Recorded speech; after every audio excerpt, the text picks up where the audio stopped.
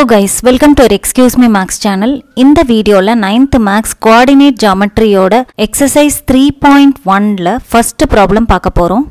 The problem is, how will you describe the position of a table lamp on your study table to another person?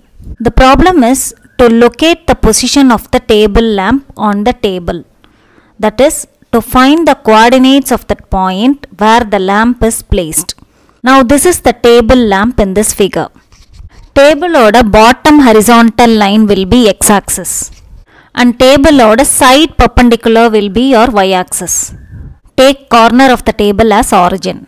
Now x and y axis la irundhu lamp varaikum distance measure pannunga. Then write the distance in terms of coordinates. That is 15, 25. Approximate value eduthirken. Therefore 15, 25 is the position of the lamp on the table. Next problem next video la paakalam. Thank you.